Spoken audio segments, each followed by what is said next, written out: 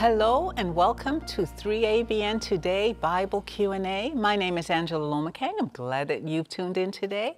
We have a wonderful program for you. And we also have a distinguished panel also, and you will recognize each face when I introduce them.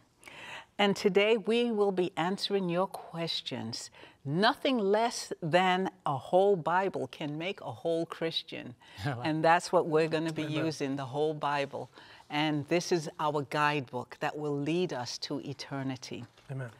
Well, if you have questions that you'd like to send in, you can do so by texting your questions to us at 618-228-3975, or you can email us at BibleQA@3abn.tv, or if you're an Instagram person, you can Instagram us at 3abn_official.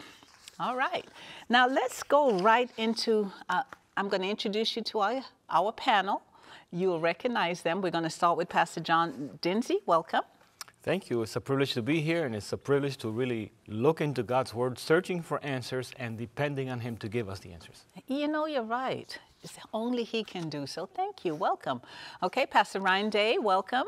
Amen. Always a blessing to be on 3ABN Bible Q&A, and I just want to say thank you to all of our viewers who are sending in your questions week after week. It's such a blessing, and it gives us an opportunity sometimes to study new things that perhaps maybe we haven't. That's right. Amen. So true. And in front of me, hello, sweetheart. Hi, honey. I'll stop flirting on air, but I enjoy it. If anybody to flirt with is your wife. Okay. But yeah, the Bible, what's so nice about the questions that you send in, sometimes we're not even thinking about these kinds of questions, and then all of a sudden we think, somebody has a question about that, and then we dive into the Word of God. That's right. Thank you for, as Ryan and Pastor Denise said, thank you for challenging us and getting us to go into closets that we don't normally open by ourselves. Yeah, that's right. Yeah. Wow. Well, before I have prayer, I just want to explain to you that we have, each panel will have 4 questions, and they will answer three of them in 3 minutes, and there's one 4-minute question that they will answer. So, Pastor Ryan, will you open with prayer for us, Absolutely, please? yes. Let's pray together. Our Father in heaven, Lord, we certainly need the power of your Holy Spirit right now. We dare not dive into these questions and give superficial answers, Lord, from our own finite human minds. We don't have the wisdom or the answers, but you do. Your word has them, and that's what we want to stick to today, Lord. Show us in your word, teach us from your word, and may each and every answer that is given be a reflection of your will and in harmony with the word of God. We give this time to you, and we ask this in Jesus' holy name. Amen. Amen. Amen. Thank you. All right, we're going to start with Pastor John Dinsey, and his first question is a 4-minute question. Okay, so listen up. It says, will a mother's prayer for the forgiveness of her adult child be granted? Job 1 verse 5 says that Job offered sacrifices in case his children had sinned the night before. Does that mean we can offer prayers to forgive sins for other people? Also, I never read anything about women offering sacrifices for forgiveness of sins. Can you expand on that? That's Rosalind sent in that text. Thank you, Rosalind. We'll try to get to that second question if we have time.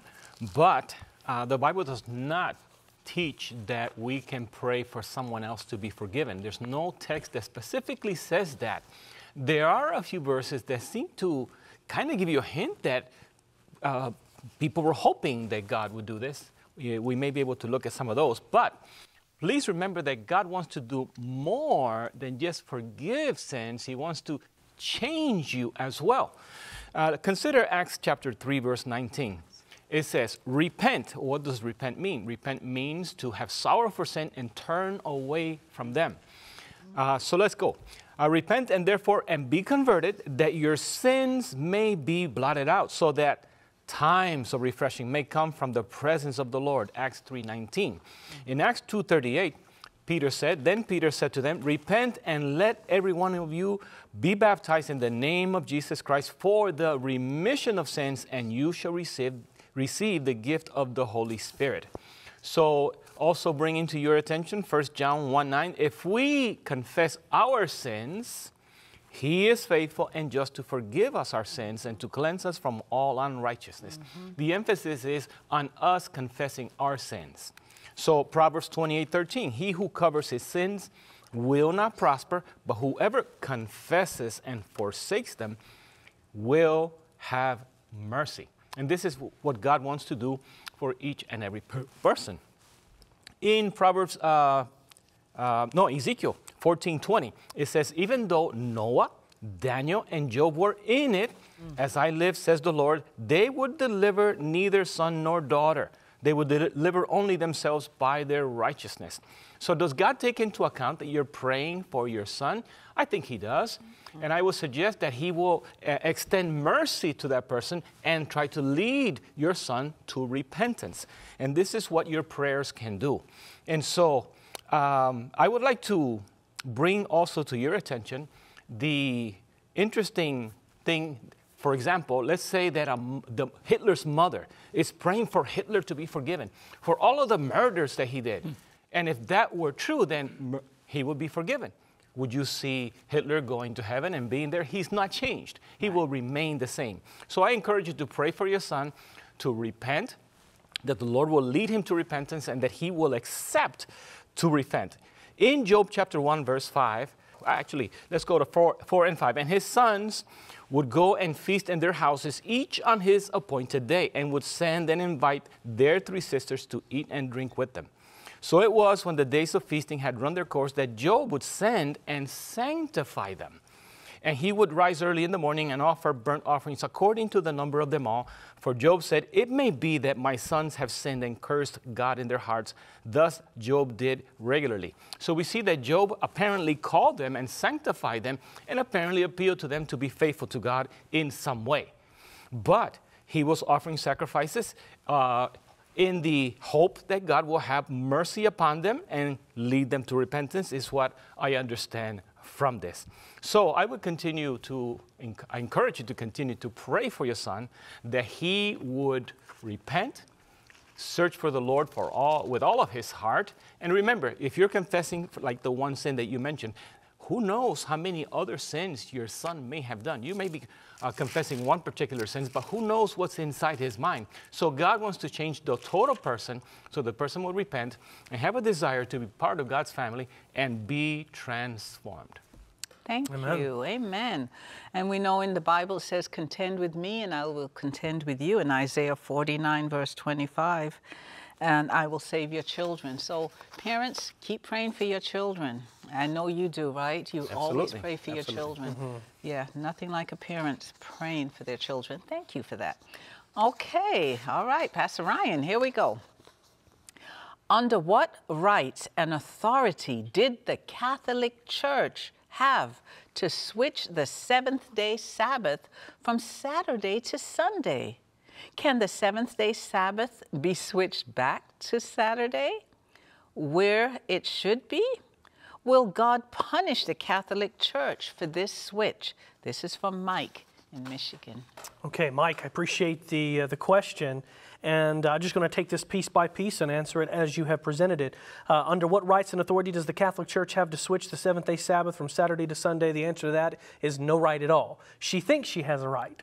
That's what Bible prophecy says. In Daniel chapter 7, verse 25, it tells us very clearly that she thinks and intends to change God's times and laws because she believes, and speaking, when I say she, speaking of the church organization, the hierarchy of the church, believes that it has the authority to basically usurp and be a representative for Christ, the high priest here on earth, which we know is absolutely, it flies in the face of God. And so she has absolutely no right and authority. In fact, Deuteronomy chapter 4, verse 2 says, this is from God himself. He says, you, speaking to his church, he says, you shall not add to the word which I commanded you, nor take from it, that you may keep the commandments of the Lord your God, which I commanded you. And so in this case, God is making it very clear. He has not given his people, his church, or any people, or any church for that matter, the authority to go change or to transfer or to cancel cancel anything from his word or from his law. Second part of this question, can the seventh-day Sabbath, or will it ever be switched back to Saturday?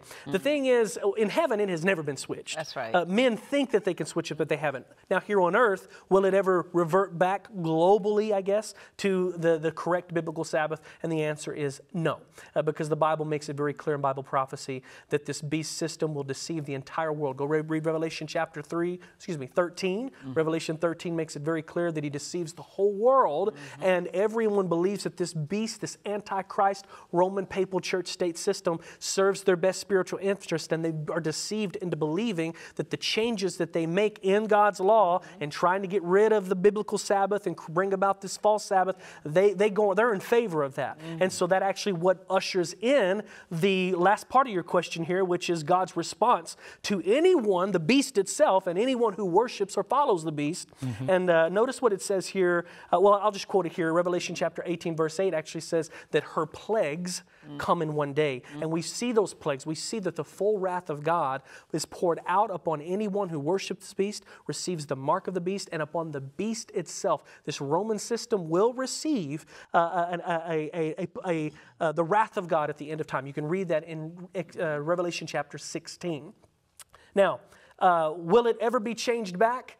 Well, again, it was never changed in heaven's perspective, but yes, when we get to heaven, it says here in Isaiah 66, verses 22 and 23, "For as the new heaven and the new earth, which I will make, shall remain before me, says the Lord, so shall your descendants and your name remain. And it shall come to pass that from one new moon to another, and from one Sabbath to another, shall all flesh come to worship before me, says the Lord." It may not be right down here right now, but when we get to heaven, God's going to say it's right now, and it will always remain the way it should be for all eternity when we're in His presence. Man. And you know, the Catholic Church, they tell you that they changed the day. We spent time in Rome, and we saw the magnificent place, and all these people bowing and all kissing the toes of the statues, and it's amazing. And you came out of Sunday worship. And it was different for you to worship on a different day, wasn't it? It was, but when you love truth. That's when you love truth, you want to follow God with all your heart. Amen. Thank you for that. All right, Pastor John. Are fallen angels demons, or are they two different entities altogether? Well, the answer is very, very simple. There is only one devil, but because he is the fallen angel. Right. But his angels, those that followed him in his rebellion against God, these are the demons. Right. Demons are also called in Scripture unclean spirits or familiar spirits. So we talk about the fall of the devil. The Bible says, Revelation 12, verse 9, "So the great dragon was cast out, that serpent of old, called the devil and Satan, who deceives the whole world." And where was he cast? He was cast to the earth, and his angels, those are the demons, were cast out with him. Luke 10:18, Jesus describing this event says, and Jesus said in Luke 10:18, "I saw Satan fall like lightning from heaven." And then Isaiah 14, verse 12, "How art thou fallen from heaven, O Lucifer, son of the morning? How art thou cut down to the ground, you who weakened the nation?" Satan's presence and the demon's presence in the earth have weakened the world. And then Revelation 12, speaking about this fall continual, it says in Revelation 9, verse 1, "Then the fifth angel sounded, and I saw a star fallen from heaven to the earth. To him was given the key to the bottomless pit." And when you follow that, the pit is open, and forms of locusts come out of the pit, describing similar to what happened to the children of Israel in the wilderness.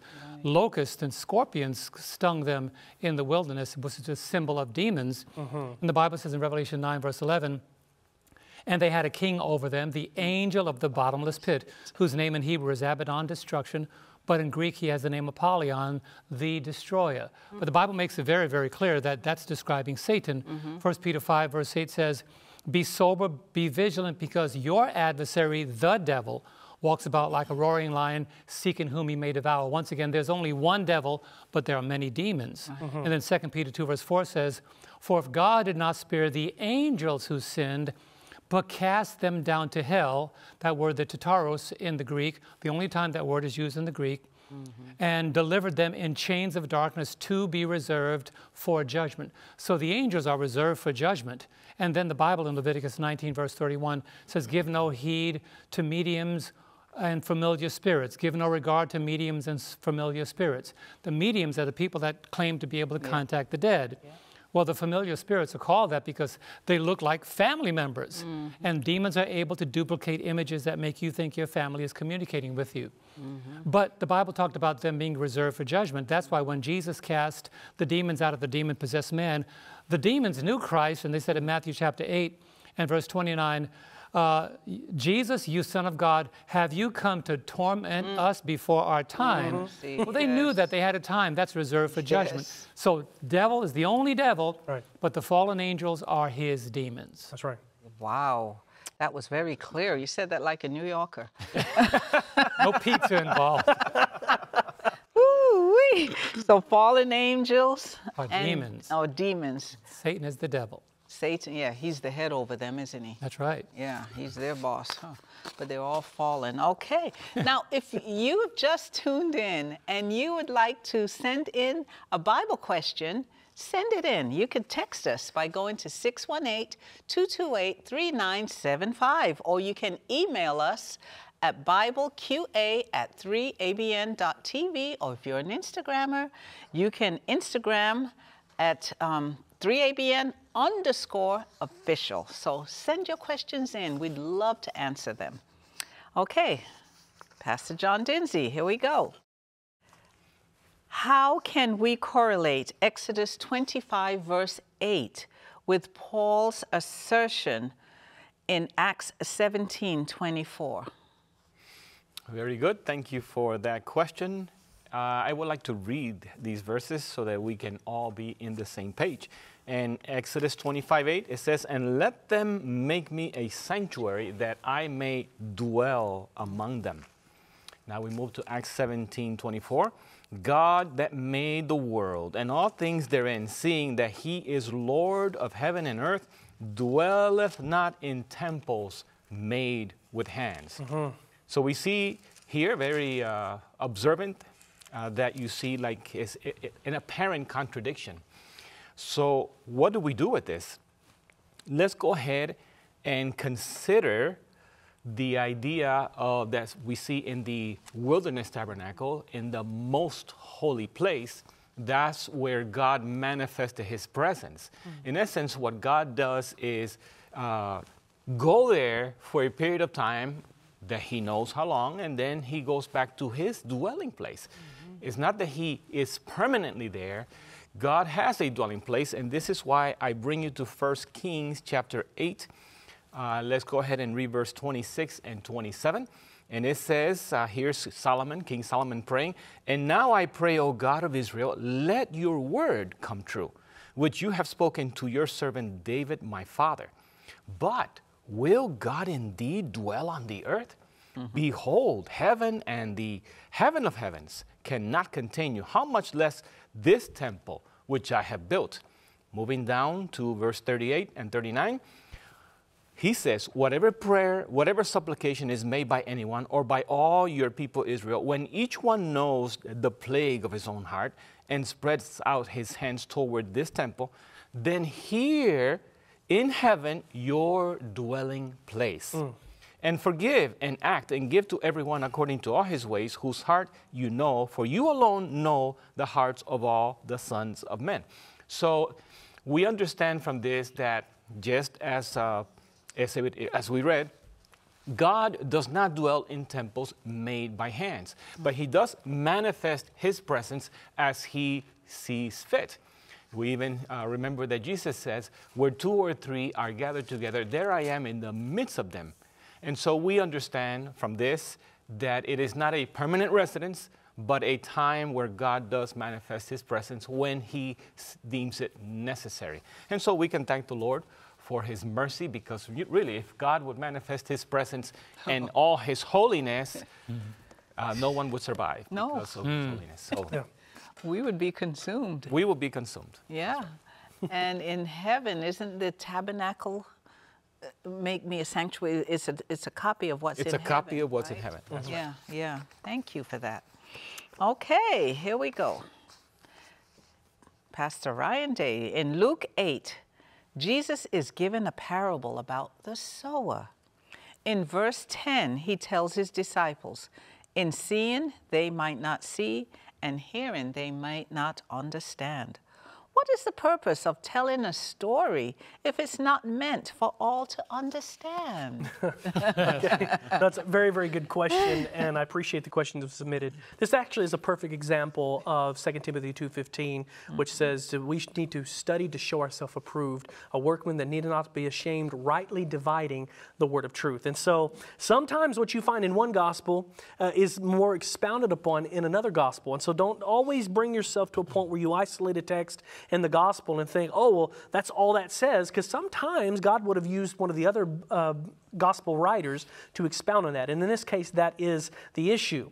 I'm going to read Luke 8 again. It says here, Luke chapter 8, verse 9 and 10, it says, then the disciples asked him, saying, what does this parable mean? And he said, to you it has been given to know the mysteries of the kingdom of God, but to the rest, notice the words here, it is given in parables. So it's not actually that God is withholding information from them. Actually, what he's trying to do is simplify it for those people who can't understand. Now, let's go to the equivalent passage to this in another gospel, in the Gospel of Matthew, because Matthew really expounds on this.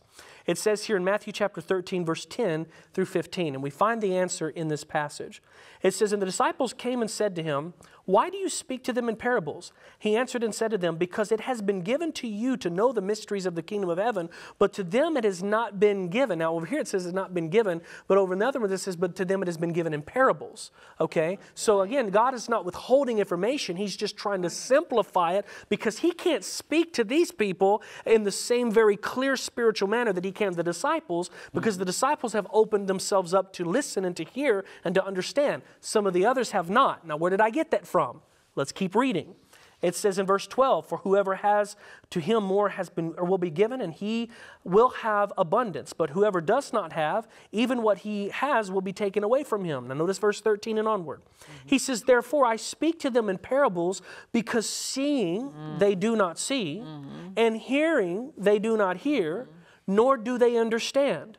And in them the prophecy of Isaiah is fulfilled. So Christ is quoting Isaiah, and here's the answer. Hearing you will hear, you shall not understand. Seeing you will see and not perceive. Why? Because God is withholding it? No, God is not the author of confusion. He is a just God. He wants to open up all of the mysteries, all of the answers, but it's not him that's withholding. It's us that are under the law of what Paul talks about, the law of sin, instead of being led by the Spirit. And why is the case? He says it here, verse 15. For the hearts of this people have grown dull. Their ears are hard of hearing, and their eyes they have closed. And then he says, lest they should see with their eyes and hear with their ears, lest they should understand with their hearts and turn. Notice it's a personal decision. And turn so that I should heal them. So God is not withholding information, but to this corrupt generation he's speaking of in their time, he's saying, I can't speak to them in the very clear spiritual way that I'm speaking to you. I have to break it down in story format and in parables, because these people have eyes that can't see and ears that can't hear and minds that cannot spiritually perceive what it is that I need to share. And so he has to speak to them in a way in hopes that it'll reach their heart and open their eyes to their own condition. Wow, well said. Thank you. Amen. Wow, thank you for that. Okay, Pastor John, there's your 4-minute question. Okay. It says, would you please explain Galatians 3, verse 19 to 21? Which law did Paul mean here? Okay, this is Kenneth from Kenya. Wonderful, let's read it first. Galatians 3, 19 to 21. What purpose then does the law serve? And this is a very key part. It was added because of transgression, till the seed should come to whom the promise was made, and it was appointed through angels by the hand of a mediator. Now a mediator does not mediate for only one, but God is one. Is the law then against the promises of God? Certainly not, for if there had been a law given which could have given life, truly righteousness would have been by the law. Now let me just make a very important point. Righteousness does not come by the 10 Commandments or by the ceremonial law. Righteousness comes through Jesus Christ. Amen. But the Bible says here, what purpose then does the law serve? It was added because of transgression. I did some small research that says the 25-mile-per-hour speed limit in the school zone was added because people were breaking the law that was already there to slow down. They were driving through school zones 50, 60 miles an hour. They were violating that law. There was never a speed limit of 60 miles an hour. They were violating the law already. but another law was added because one was being violated. So the ceremonial law was added because the commandments were violated. But it only had a short duration of time till the seed should come to whom the promise was made. And that seed is Christ. So the ceremonial law was added because of transgression. And in its types and symbols and festivals and ceremonies and meats and drink offerings and washing of ordinances and all the various sacrifices, it was only to point to the coming Christ. And in his life, he fulfilled all of those types and symbols. It was added till the seed should come. But then what did that law include? Hebrews 10, verse 1. For the law, having a shadow of good things to come and not the very image of those things, can never with these sacrifices which they offer continually year by year make those who approach perfect. So all the blood that was spilled, the Bible says in Hebrews chapter 10, verse 4, for it is not possible that the blood of bulls and goats could take away sin. Well, why were there blood of bulls and goats being spilled? Hebrews 9, verse 22. And remember, the commandments have nothing to do with killing animals and shedding blood. Hebrews 9:22 speaks about this ceremonial law.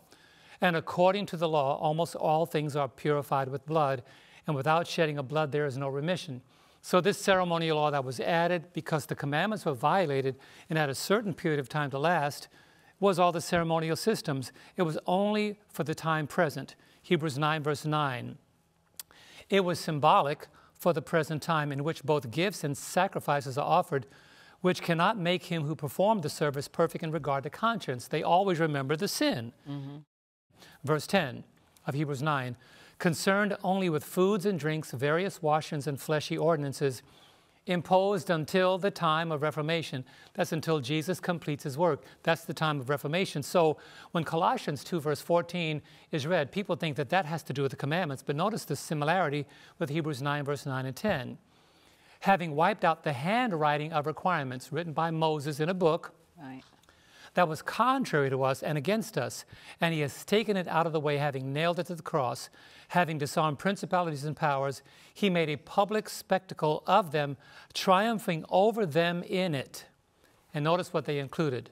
So let no one judge you in foods, in drinks, in regards to festivals, a new moon, or Sabbaths. There were 23 ceremonial Sabbaths, including the Day of Atonement, the Feast of Tabernacles, the Feast of Unleavened Bread, Yom Kippur, we call them today. These were all symbolic Sabbaths, but they were not the weekly Sabbath. And all of these, because they had a short duration of time, it says in verse 17 of Colossians 2, which are a shadow of things to come, but the substance is of Christ. And to keep these, you had to be circumcised. But 1 Corinthians 7:19 says, circumcision is nothing, and uncircumcision is nothing, but keeping the commandments of God is what matters. So the commandments of God continue, but the ceremonial law that Paul referred to in Galatians 3, verse 19 to 21 is gone. Why do people get them mixed up, the two laws, the ceremonial and the Because they don't moral read the difference in the Hebrew and the Greek. Law is law in English, but it's not the same in the Greek and Hebrew. And one describes ceremonies, the others describe simply do not, do not, do not. Right, right. Relationship between God and man. Yeah. Okay. And they always, a lot of people get those mixed up. So I hope this was clear for you. I hope you understood the answer. Thank you for that, honey. All right, here we go. Your question, John Dingy, is kind of similar to John, so here we go. The plan of salvation is laid down in types, symbols, and figures. Ezekiel 20, verse 37 states, and I will cause you to pass under the rod, and I will bring you into the bond of the covenant. What does it mean to pass under the rod? That's a good question. Yeah, it is a good question. I want to know. Thank you for quoting the verse. That helps out. And what does it mean to pass under the rod? First, I like to mention, you see in the Bible the picture of a shepherd, and he has a staff or a rod. You remember, of course, that David was a shepherd. He had a staff and rod. And that's why I'm going to read in a moment here Psalms 23.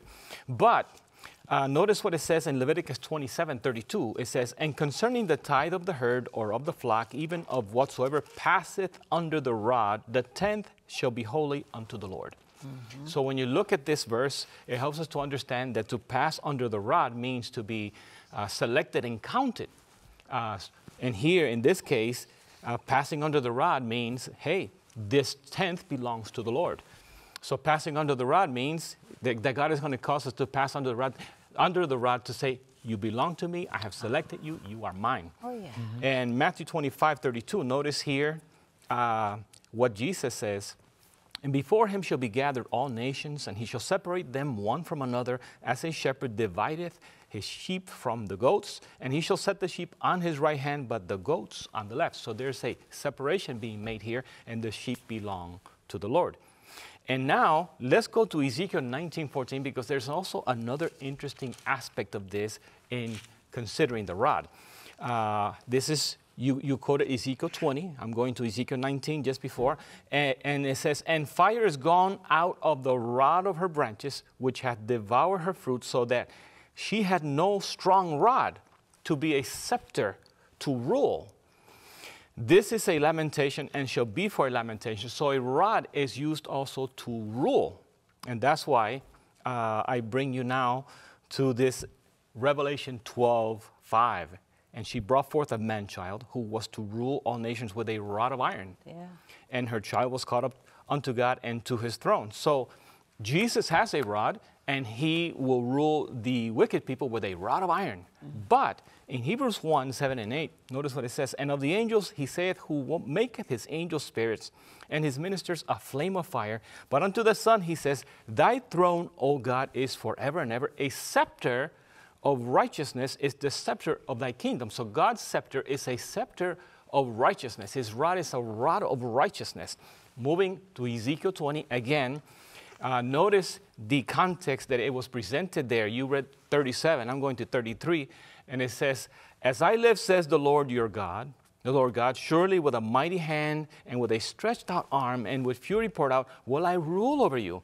God uses his staff to rule. And I will bring you out from the people and will gather you out of the countries where you are scattered with a mighty hand and with a stretched out arm and with fury poured out. And if you continue to read down in Ezekiel 20, you will notice that God is bringing them to his holy mountain, and they are kept safe because God has a rod of righteousness. Wow, beautiful. While you was talking, I looked that up also. And the question was, what was a rod or staff used for? And it's used for drawing sheep together in an intimate relationship, which is so special. And I love that. And that's why it says in Psalm 23:4, thy rod and thy staff, they comfort me. Ooh, amen. Praise God. I love it. Thank you. Praise what a mighty God we serve. That's right. Okay. Oh boy, Ryan Day, you got an interesting question. It's so interesting, it has to be a 4-minute question. Be gentle, be kind. Here goes. Are there biblical references to support the use of cannabis for medical purposes? This is from Naomi in Canada. Hit it. Okay.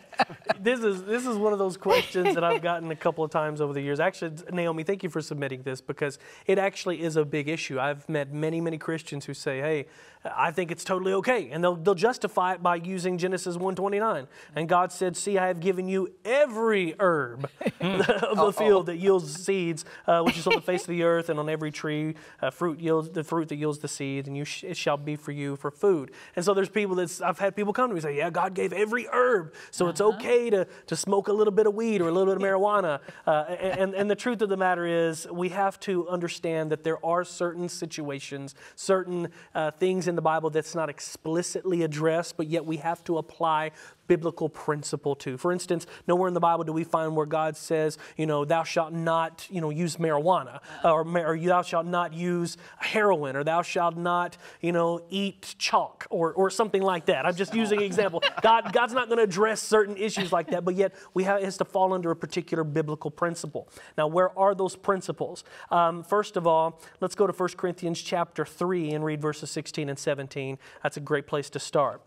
It says, do you not know that you are the temple of God, and that the Spirit of God dwells in you? If anyone defiles the temple of God, God will destroy him, for the temple of God is holy, which temple you are. So are there things that we can participate in, put into our body, that can defile or harm our temple, that God takes very seriously? Absolutely. Even in 1 Corinthians chapter 10, God says, whether therefore you eat or drink or whatever you do, do it all to the glory of God. Well, if we can eat and drink or indulge in something that's going to bring glory to God, then that means just by process of reciprocation, you can indulge in something that does not bring glory to God. And in this case, I believe cannabis falls under that because of all of the medical studies and the cases that have been shown.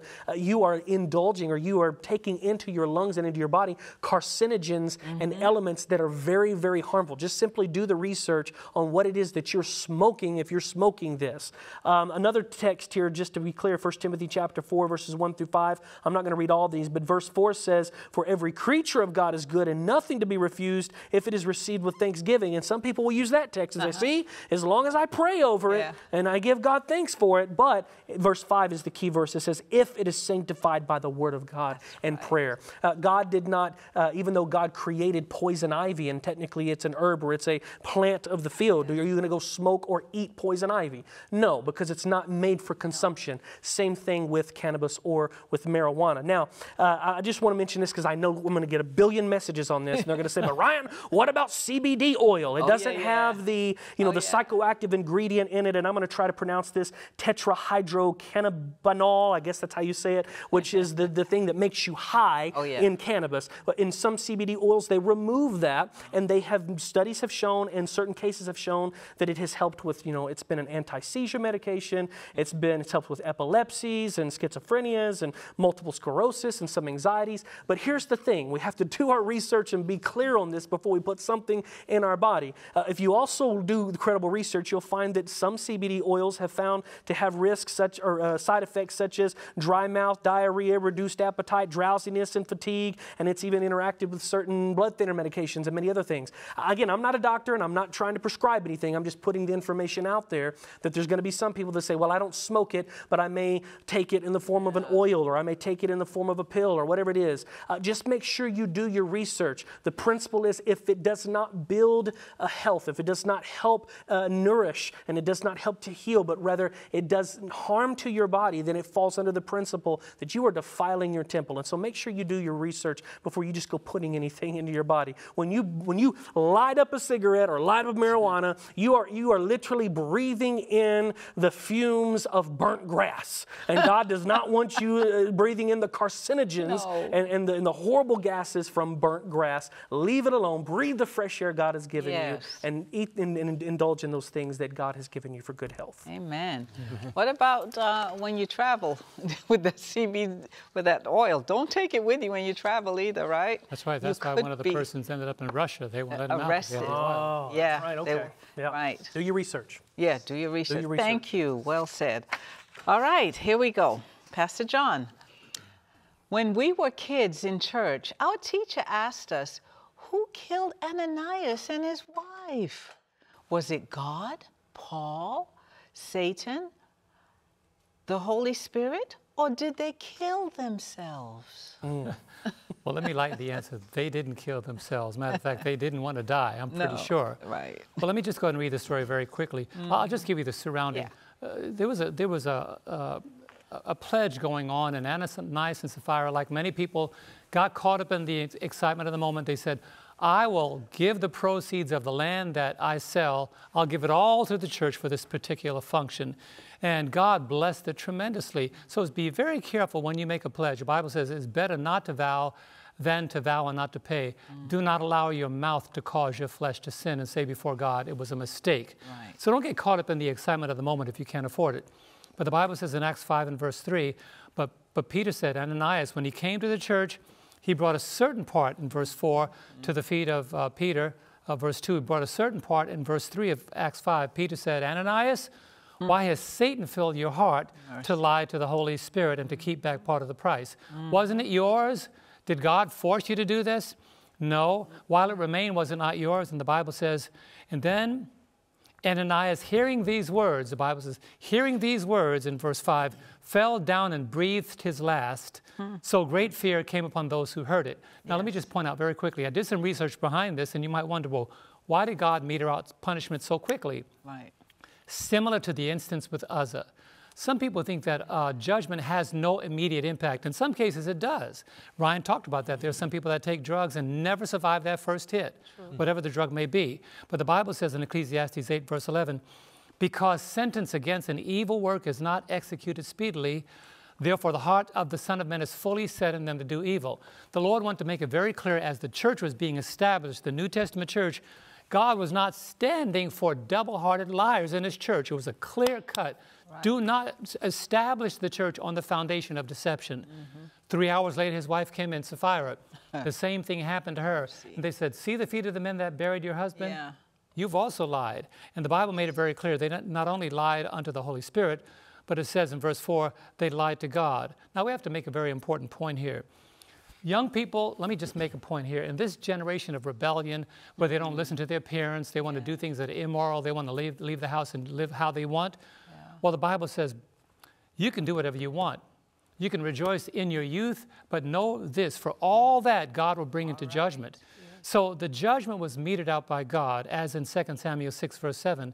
The anger of the Lord was kindled against Uzzah, and God struck him because of his error. And now it was not an error.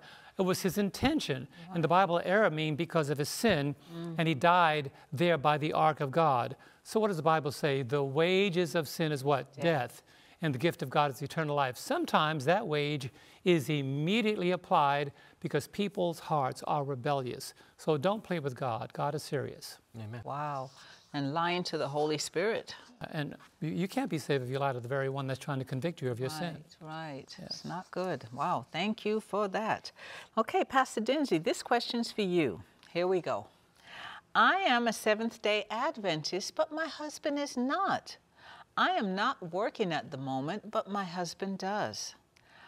I have shared many times with him about tithing, and though he seems to understand, he still does not tithe. Am I also guilty if he does not tithe because his salary is the only income we have every month? Thank you so much. This is a very good question, and I'm sure many people have the same question. And it sounds like you're doing what you would say your duty according to the scriptures. The Bible tells us that we should exhort one another in love. And I encourage you to continue to do that, and also to highlight the blessing of returning tithe and giving an offering to the Lord. Look into Malachi. It says that he will pour you out a blessing that there will not be room enough to contain it. But that should not be the reason why we do these things. It should be because we love the Lord and recognize that he is blessing us to be able to have food upon our table, a place to live, and the things we need. In gratitude, we should return tithe. So I would like to point out to Ezekiel 33, 8 and 9. When I say to the wicked, O wicked man, you shall surely die, and you do not speak to warn the wicked from his way, that wicked man shall die in his iniquity, but his blood I will require at your hand. Nevertheless, if you warn the wicked to turn away from his way, and he does not turn from his way, he shall die in his iniquity, but you have delivered your soul. In essence, we see the principle here that you have warned your husband, you have exhorted him about the importance of tithing. Ask the Lord for wisdom in approaching him in a loving way, so that he will understand there is a blessing for our family if you do tithe. So I encourage you to do this. In Jeremiah 31:30, but everyone shall die for his own iniquity. Every man who eats the sour grapes, his teeth shall be set on edge. Now, in essence, you've already done your part. If he continues to be in disobedience to God's expressed command, then you have delivered yourself, and he is the one that is in danger. Right. So no, you are not. You are not going to be, as you stated in your question. Am I also guilty? You are not guilty. No. You are innocent.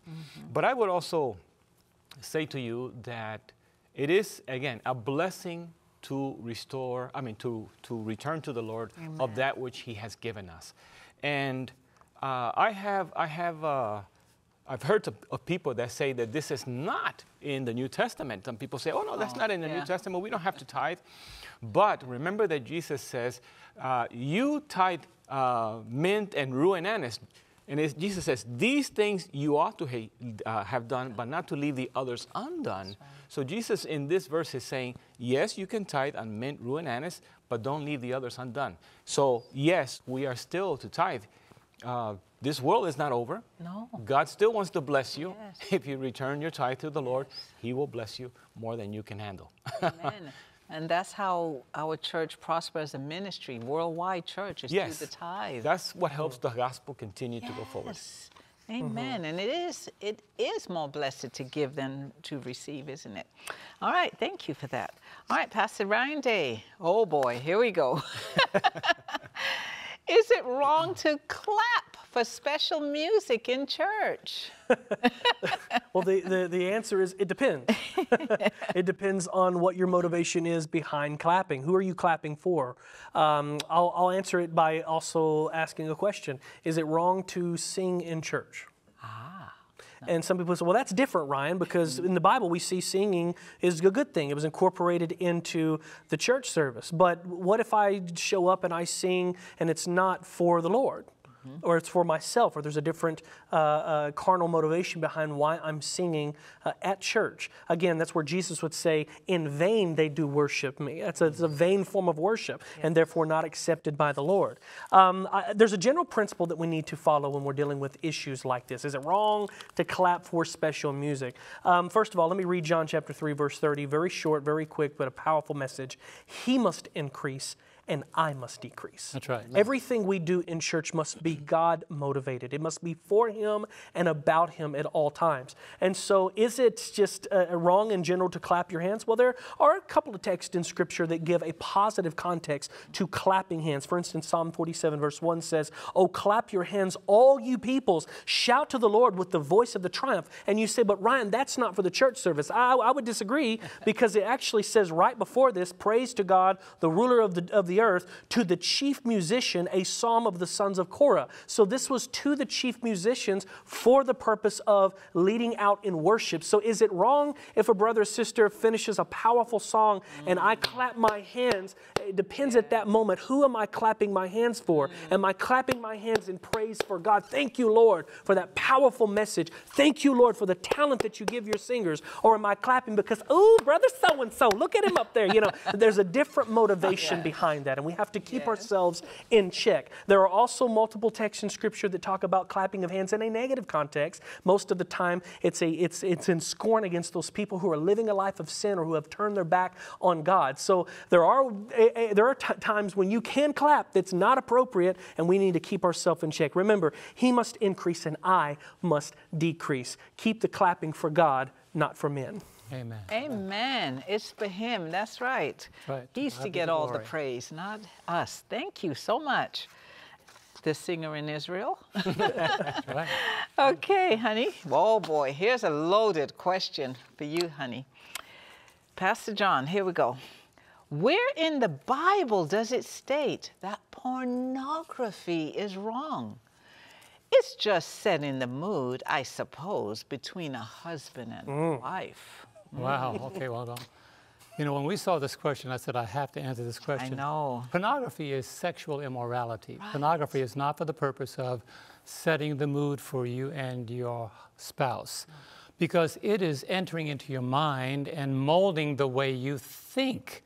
And the Bible says, let this mind be in you, which was also in Christ Jesus. So don't put pornography in your mind that belongs to the Lord. Now, you may say it's setting the mood, and you may not be the one that's participating in that immorality on the screen. But in Paul, in Romans chapter 1, he talks about immorality, men with men, women with women. He talks about the immorality that preceded the antediluvian destruction. And then he says in verse 32 of Romans chapter 1, who knowing the righteous judgments of God, that those who practice such things are deserving of death. But notice what he says. Not only do the same, but also approve of those who practice them. So you may not be the one on the screen. You know, marriage, sexual morality within marriage is blessed by God, but not outside, and definitely not to be displayed to the public. But it says here, you may not be the one on screen, but by watching it, you approve of those who practice, and you are just as guilty as those who are participating. You must adopt what David the psalmist said in Psalm 101, verse 3. I will set nothing wicked before my eyes. I hate the works of those who fall away. It shall not cling to me. Don't allow pornography. It has destroyed families. It's like mental alcoholism. Yeah. Yes. So many people are unable to have a normal sexual relationship in the confines of marriage because they have altered their minds, and we're living in a world today that you don't even want to expose yourself to that. A lot of young men and even young women has talked about today that the women and the men are battling this, and it's most silent among women because they don't want to talk about it. And, but it's a dark thing. And the Bible says in 2 Thessalonians chapter 2, verse 12, that they all may be condemned who did not believe the truth, but had pleasure in unrighteousness. And Paul, talking about the works of the flesh in Galatians 5:19, notice what he says. For the works of the flesh are these: adultery, fornication, uncleanness, lewdness. Tell me that sexual immorality and pornography is not lewdness, and all those things described together. It's lewd. And then he says in verse 21 that those who practice such things will not inherit the kingdom of God. And finally, in Revelation chapter 22, verse 15, speaking about those who did not make it, it says, but outside are dogs and sorcerers and the sexually immoral and murderers and idolaters and whoever loves and practices a lie. So sexual immorality on all levels, heterosexual immorality, homosexual immorality, pornography, every aspect of it is condemned in the Bible, and there is no age where it's permissible, even within the marriage. That's right. That's right. So no, not even as a couple watch it. Anyway, we are going to go on a break, and when we come back, we'll have a few closing thoughts. So stay tuned. If you're enjoying our 3ABN Bible Q&A, then tell your friends. Each Monday, we'll bring you a fresh program answering the Bible questions you send us, using God's holy word to shed light on those texts that seem difficult to understand. To have your questions answered on a future program, just email them to us at BibleQA@3abn.tv. That's BibleQA@3abn.tv. You may also text your questions to 618-228-3975. That's 618-228-3975. Be sure to include your name and where you live, and then watch 3ABN Bible Q&A for answers from God's Word. Welcome back. I hope you were blessed the way I was blessed. I certainly hope so. Well, we have a few closing thoughts we'd like to share with you. I'm going to start with Pastor John Dinsey. Go ahead and share with us. There was a second question I never got to concerning women offering sacrifices for forgiveness of sins. According to the priesthood, women were not allowed to be priests. But if you're talking about if a woman commits a sin, will she bring a sacrifice? Yes, you can go to Numbers 5:6. Speak unto the children of Israel, when a man or woman shall commit any sin that men commit, to do a trespass against the Lord, and that person be guilty. And you can continue reading to understand what they have to do. All right. Women too. I like that. Okay. All right. Pastor Ryan Day. You know, on the issue of clapping hands in church, I know somebody's going to send me some papers because there's some articles written out there. I've read the articles. I've studied this thoroughly. I know there's even been some presentations given on this, some series. But from a biblical perspective, that's what I was trying to give was a biblical answer. Keep it Christ-centered and Christ-focused and not man-focused. Amen. That's right. And I want to just say back on this last question I had, be very careful. This is the day and age where the cell phone could be the most damaging, deadly device in the hand of a child. A good, very well-known man by the name of Simon Sinek talks about, he said, when you give a child a cell phone, you might as well say to them, there's the alcohol cabinet, have at it.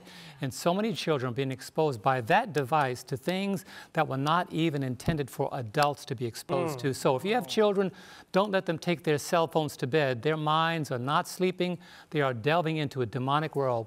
Pray for them and establish some regulations in your family. That's right. Wow. Well, thank you so much, panel. Did an amazing job. Should I applaud you? Well, until next time, continue to trust in God. Thy word have I hid in my heart that I may not sin against you. Have a blessed day.